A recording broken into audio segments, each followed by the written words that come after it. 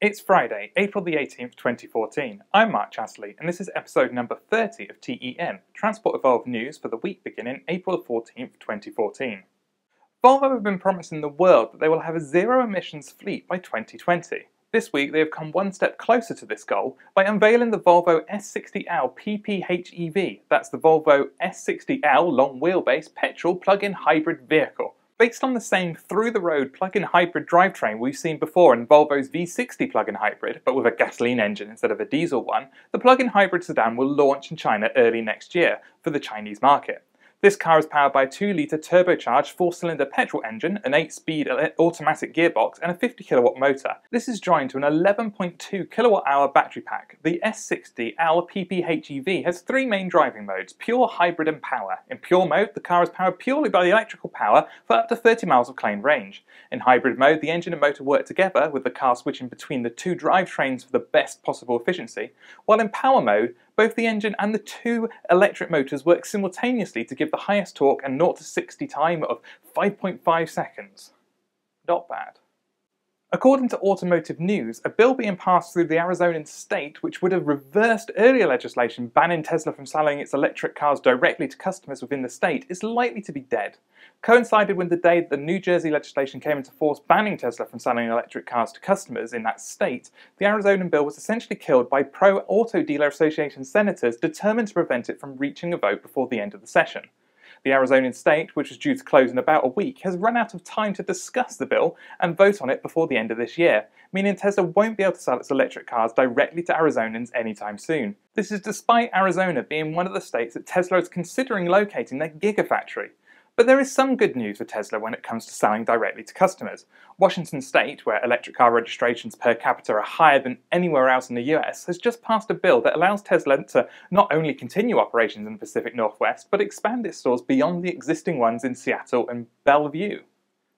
According to academics at the Center for Solar Energy and Hydrogen Research, who have been examining global electric car sales figures and an annual growth rate of the electric car marketplace, the number of electrically powered vehicles in the world has been doubling for the past few years. The number of EVs in the world now totals more than 400,000, and that number doesn't count motorcycles, bicycles, trucks or other commercial vehicles like buses in its calculations, nor does it include standard hybrid cars. The number of cars has risen from almost 100,000 in 2012 to 200,000 in 2013 to 400,000 already this year. The USA leads the way with sales, with Japan in second place. China takes the bronze medal. Which car is the most sold? Well, with more than 100,000 cars sold to date, the Nissan Leaf is well ahead of the competition in terms of global electric car market share. Not too bad, Nissan. In an attempt to cope with demand, BMW announced this week that production of its all-electric i3 electric car and range-extended electric car has been increased from 70 vehicles a day to 100. That's an increase of 43%. Since production of the i3 started at BMW's factory last November, BMW have managed to produce about 5,000 cars, most of which have gone to European customers. But with the i3 set to launch in the coming months in the US, and reservations increasing on a daily basis, BMW need to make more cars to keep up with demand. The increase in production will likely push BMW's first-year i3 production over 20,000 cars. That's almost twice what BMW originally planned. You may be forgiven for being skeptical about wireless charging. The technology just seems a bit too complex when compared to simply plugging in a cable. But one possible use of wireless charging is to place these chargers or down underneath a road to charge an electric vehicle while it's in motion. This is exactly what the UK government plans to do. They want to electrify part of the UK motorway network. That's according to IET's Engineering and Technology magazine, which says the Highways Agency has confirmed its plans to electrify at least part of an English motorway to better understand and test the feasibility of wireless power transfer. Only a few details are available at the moment, but the proposed trial involves placing inductive plates at regular intervals along a roadway, transferring power to electric vehicles as they pass over the plates. This is known as semi-dynamic charging system, since the vehicles are passing over static charging points on the road. The semi-dynamic system will be installed on a UK motorway at some point in the near future. How near? We don't really know, though. It's not very often we get to write about celebrities on our site, but this week's was one of those times. It seems Elon has been a bit of a naughty boy while showing off to some movie stars. As the UK's infamous Sun tabloid newspaper reported over the weekend, Depp and some of his fellow cast from the upcoming sci-fi film Transcendence were being given a personal demonstration of the Tesla Model S by Elon Musk himself when a local highway patrol pulled them over for speeding. In the car was Musk, Depp, who says he's never before ridden in the luxury all-electric sedan, Wally Pfister, Rebecca Hall and Paul Bettany. We think perhaps it wasn't so much the fact that Musk was speeding which caught the attention of the cops. Depp was sat in the front passenger seat with Paul Bettany riding in his lap. Little side note here, Paul Bettany is the voice of Jarvis in Iron Man, so it seems that the actor that plays Jarvis is hanging out with the man who inspired the on-screen version of Tony Stark. That's pretty cool. CODA dreamed of taking Chinese-made gasoline cars originally designed for a joint project between Volvo and Mitsubishi and turning them into an electric car. The idea was to buy the shell, or glider in automotive speak, and then do the final assembly in the US, making it a US-built car. CODA even applied for a low-interest loan from the Department for Energy. But it wasn't to be. With a retail figure approaching $39,000, the CODA sedan couldn't compete with cheaper, better-made cars from Nissan, Mitsubishi, Chevrolet and Ford. They eventually filed for bankruptcy. But what happened to all the gliders that were imported? It turns out, as with a lot of things, they've ended up on eBay. They are listed on eBay as, oddly, 2013 Other Makes CODA Originally an Electric Vehicle No Motor Now. Yeah, odd title. The listing promises that the cars, most of them incomplete without any battery pack, motor, power electronics, charger or even air conditioning, would make a great way to own a complete body and interior if you are a CODA owner and want to keep a spare, which I personally think is a brilliant way to sell them. So if you're interested in a CODA glider, just head to eBay. The Mercedes-Benz B-Class electric drive has finally entered production.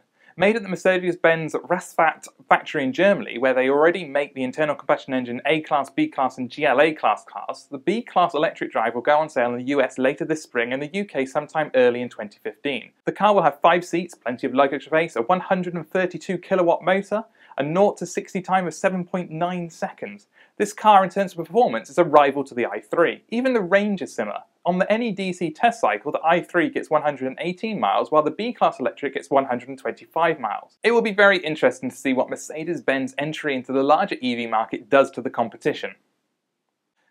EV incentives are often a contentious area. Some people love them, others think we are stealing money from others for our own toys. It can be hard for a town, city or even country to introduce them at all, but that doesn't seem to be happening in France.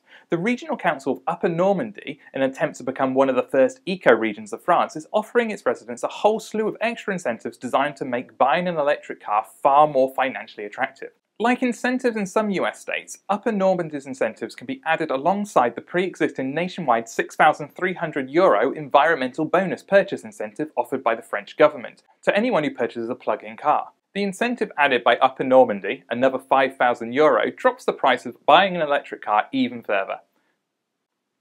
A bit of news from Transport Evolve now. We'd like to announce that we've been chosen as the official media partners for the 4th annual WAVE, the World Advanced Vehicle Exposition. Taking place this year from May the 30th to June the 8th, we'll be joining teams from all over the world as they drive from Germany to Switzerland. Nikki, along with our intrepid cameraman and co-driver Adam Walker, will be making the trip from the UK all the way to Stuttgart in Germany, where the event starts. They'll be tweeting, YouTubing and blogging all the way. Me? I'll be here in the UK writing like a madman to make sure we keep up to date with all the other EV news that happens while they're away. We'll be telling you more about it in the coming weeks on transportevolve.com, but you can find out more about the actual trip on wavetrophy.com. And finally, we love to watch all the Tesla fan-made adverts. It's great to see people who are so in love with their cars that they go out of their way to share the joy. The latest fan-made video to hit YouTube is called Hope. The video uses Tesla stock footage and combines it with Charlie Chaplin's famous speech from the movie The Great Dictator. It's a brilliant effect. You should go and watch that video straight away, after this one finishes. That's it for this week. Don't forget to join us next week for another episode of T.E.N. In the meantime, visit www.transportevolve.com for all the EV news that's fit to print, subscribe to our channel and other shows on YouTube, and join us for our talk show where we'll be discussing these stories and others on Transport Evolved. I'm Mark Chatterley, and until next time, stay tuned up.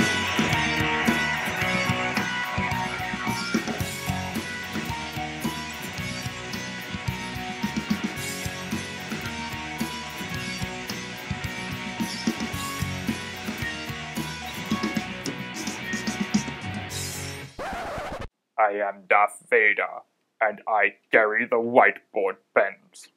I am very important.